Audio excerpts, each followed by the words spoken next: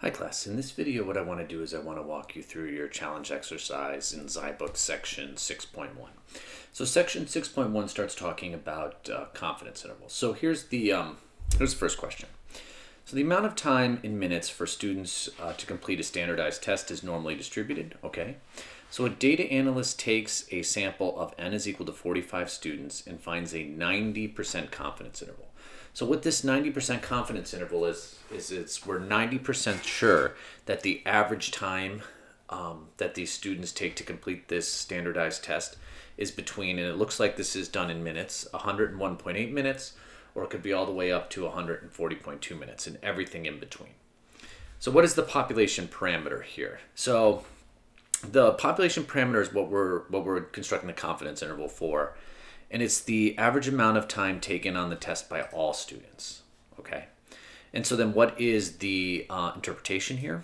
So remember, we're 90% confident, okay? So we're 90% confident exists that the average time taken between the students is between this, okay? So we're 90% confident, okay, that the average time that these students will work on the test is somewhere between these two values. All right, so let's check. Great, we got it. All right, so let's go on to the next one here. So this one here, you're given an Excel output of information here. So a clothing retailer is interested in the average waist size of men, okay? So a sample is taken and you're given this results here. Okay, so the first thing it says is, what is the sample statistic, X bar? So that's the sample mean. So that's this first number right here. So it's 41.39. Great. Now this is weird. They say, what is the point estimate for the average waist size? Well, the point estimate is the sample mean. So it's actually the same thing. So a sample mean, excuse me, is a point estimate, whereas a confidence interval is a range or interval estimate. Okay, so what is the level of confidence? And if you look here, do you notice where it says confidence level 95%? So you just have to write this as a decimal, 0.95. And what is the margin of error? So in Excel, this right here, when it says confidence level and then it gives this value here, that's the margin of error. Okay, so it asks, what is the confidence interval now?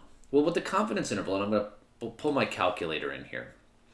The lower bound of the confidence interval is your point estimate, 49.39, minus the margin of error, so minus 2.119. So it looks like our lower bound here, the lower bound is 39.271.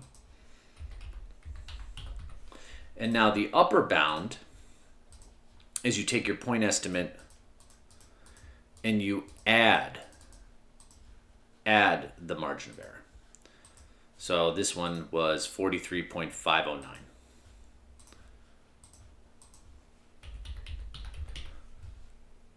Okay, so we got these. So let's just check. We got them all. So this is great.